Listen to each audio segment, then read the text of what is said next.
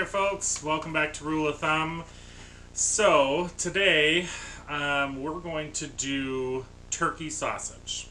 Now, although this may not immediately come to mind as a Thanksgiving item, the reason why I decided to include this is a lot of people don't have Thanksgiving dinner or don't have the opportunity to have Thanksgiving dinner, or sometimes we'll have a second gathering for friends and family that turns out to be brunch or breakfast. So I thought this would be a good way for you to make that a little bit more special by making your own sausage if you'd like.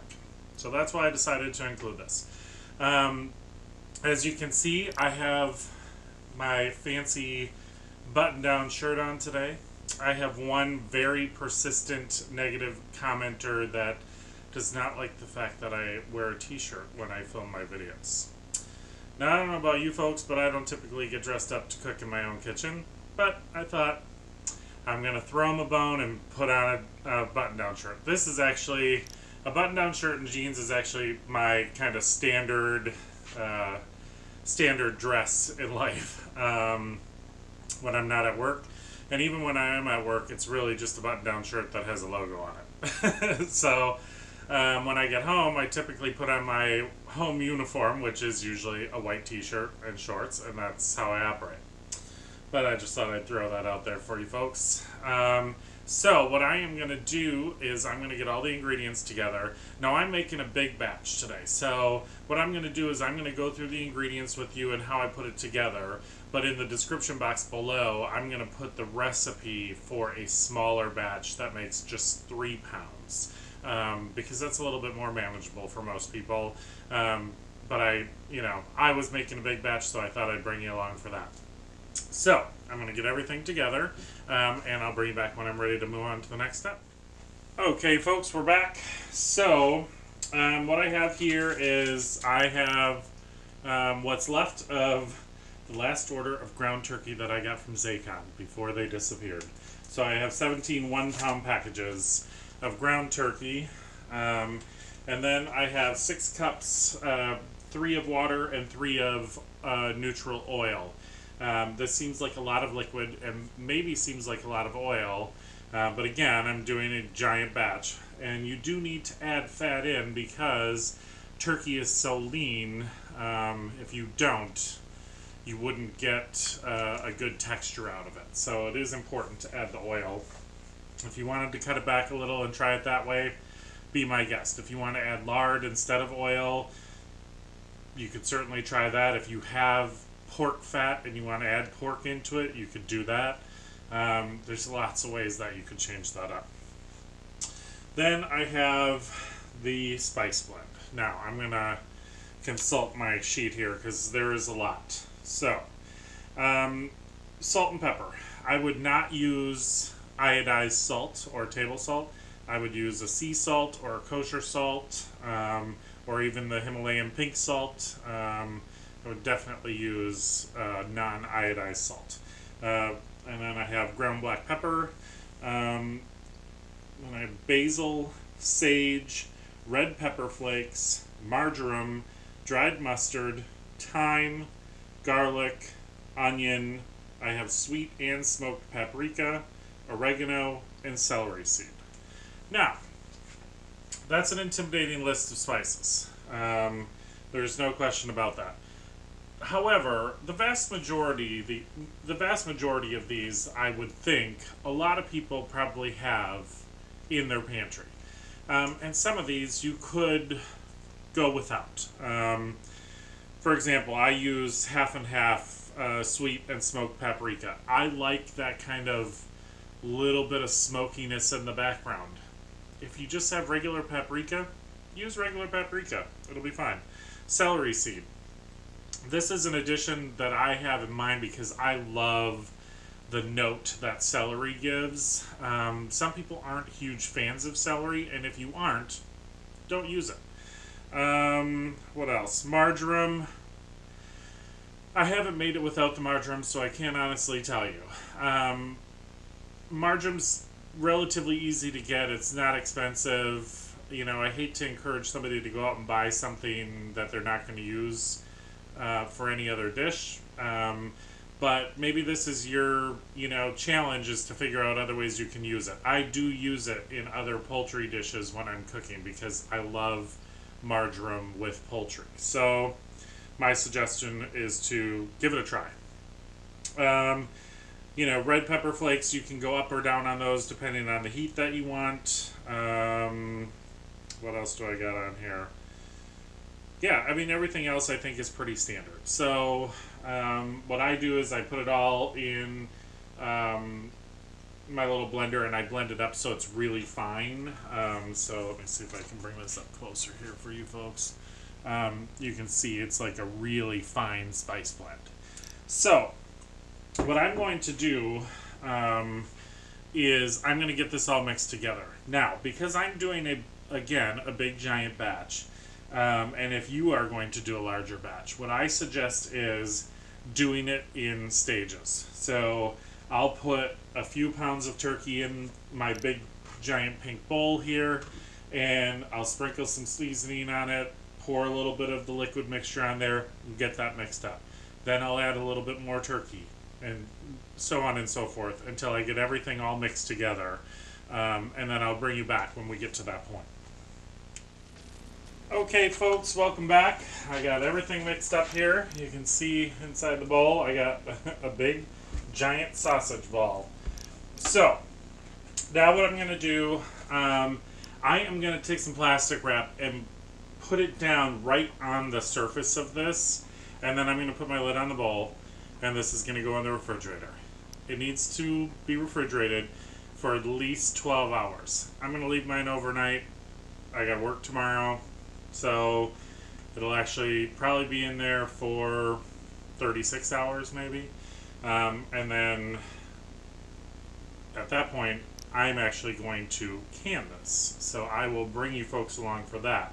Now, if you are making this for yourself and you're going to use it for a Thanksgiving brunch or something like that, after 12 hours, you can feel free to cook away. And you can cook it as crumbled sausage. You can form it into patties. You can form it into links. If you are an experienced sausage maker and have a sausage stuffer, you could certainly put this into casings and make links out of it. But for me, what I'm going to do is, as I said, I'm going to can it. So when I get to the point where I'm ready to do that, I'll bring you folks back and I'll show you what I do. Welcome back, folks. We're on day 2 of turkey sausage. So this is where I left off with you, and this is where we return. So now what I'm going to do is I'm going to can this up. Now there is a couple different methods of how you could do this. Some people would take this and pack it in a jar raw, and then can it, and it will cook in the canner. And it will certainly work fine. That, however, is not my preferred method. Texturally, I don't like it that way. I feel like it comes out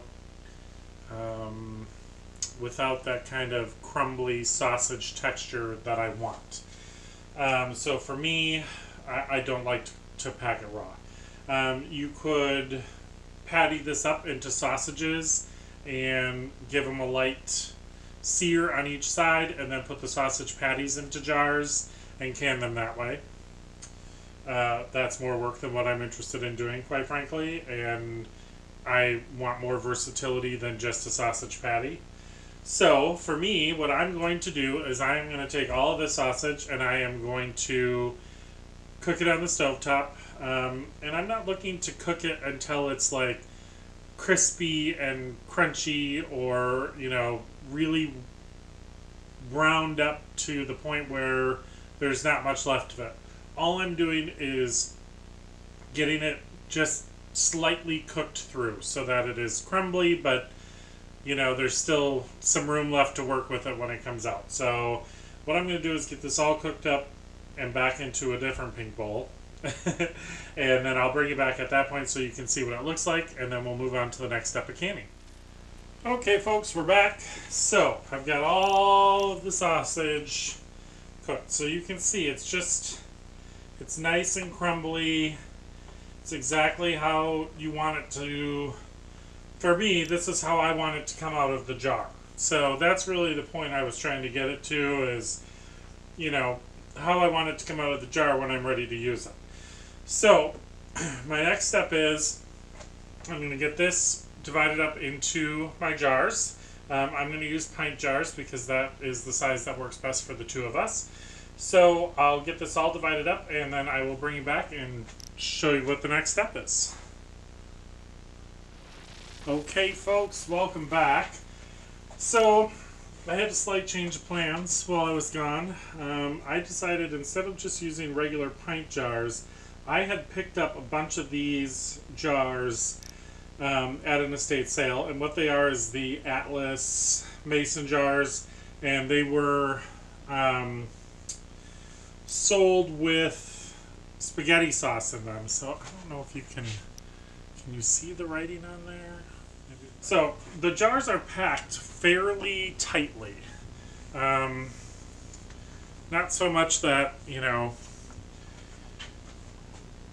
you can't get any more in there, but, you know, firm enough that I felt like I got what I wanted in there. And then what I have here is just some hot turkey broth. I could actually use just, I mean, the tiniest more there. Okay, so you can see we're right at the bottom of that rim there. I have some vinegar over here in the bowl because this is meat and because there's some fat in it. We want to make sure we really clean these rims. Now what I did is after I packed the meat in them, I went around and wiped them down good with some hot water and a washcloth to get the majority of it off. And now I'm going back with vinegar to make sure it's good and clear. And then we're going to get a lid on there and grab a ring and put a ring on there, fingertip tight, and then this is gonna... Okay folks, we're back. So I got 8 jars in the canner. I checked my lid. I made sure that the vent was clear. You want to be able to see daylight through your vent. Double check to make sure that my seal was good. Made sure my pop-up was loose. So I got the heat on now. I'm going to bring this up. I've been bringing it up a little slowly. I got it turned up to high now. So what I'm doing is waiting for a steady stream of steam. Wow, that's hard to say. Try and say it 3 times fast, folks. A steady stream of steam to come out of here. And once I get that, I will set a timer for 10 minutes. Once that has vented for 10 minutes, I will put my weight on. I will bring my pressure up to 11 pounds, which is what is correct for my area and for this canner. And once it gets to 11 pounds, I'll start a timer. I'm going to have these in there for 90 minutes because they are between a pint and a quart size. And at 90 minutes, I'll turn it off and let it come down from pressure naturally. And when everything has vented and released and come down off of pressure, then we'll get them out of the canner and I'll bring you back and show you what they look like. Okay folks, welcome back. I got the turkey sausage out of the canner. As you can see, it's still kind of bubbling and boiling. Everything looks beautiful. You can see there's a little space at the bottom, which means that turkey's going to settle down towards the bottom as it cools. And we should have, hopefully, the perfect headspace. So, that is how you make turkey sausage and how you can turkey sausage. So, if you are trying to make some for Thanksgiving, you can feel free to make a small batch. Like I said, I'll put the measurements down below. If you are going to make it and you want to make a big batch, you can go ahead and can some of it up, and you can keep some out to use for Thanksgiving. But this is a delicious turkey sausage. We are really in love with this recipe, so I hope you give it a try. Hi there folks, I just wanted to finish up this video by talking about the jars that I used, because I'm sure there's going to be some questions from people about reusing jars. So, first and foremost, most of the canning jars that I use, or at least 50% I would say, are used jars that I bought either at estate sales or garage sales, and I have had no issues with them. I make sure that they are thoroughly cleaned. I check the rims to make sure there's no chips or cracks, and most of them I've used multiple times. Now, the jars that I showed you today are a very special exception to a rule. Many people will ask, can you can in mayonnaise jars? Can you can in jars that spaghetti sauce comes in? Can you can in jars that, I don't know, pickled herring comes in? All glass jars are not meant to be canned in for home canning. It is a very specific type of jar that you can can in for home canning. Now, I said these jars were sold with spaghetti sauce in them. So you say, well, you just said we couldn't use jars that had spaghetti sauce in them. These are a very special exception. These were made by the Mason Jar Company, Atlas Mason Jars, and these jars were sold with spaghetti sauce in them, but they are jars that are meant to be canned in.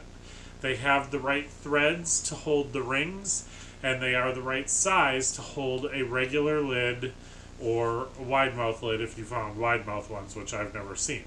So these are the right thickness of glass. They meet all of the specifications to be a canning jar.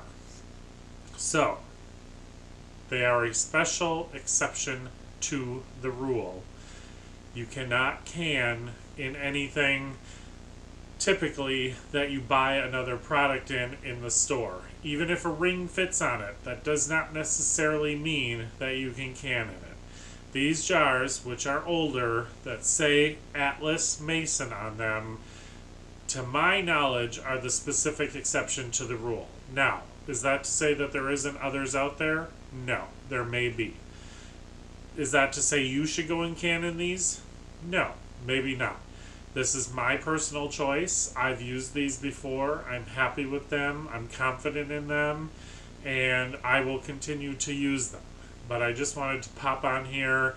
I wanted you folks to understand what my reasoning was behind using them, and to let you know that it is a personal choice to use used jars, to use these type of jars.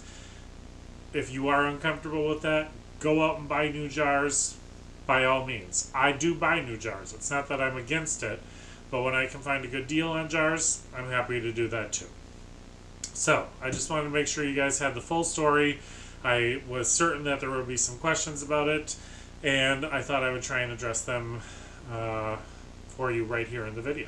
So I hope this was helpful. I hope that this whole video was helpful. I hope you enjoyed it. If you did, please like, share, subscribe, hit that bell notification button.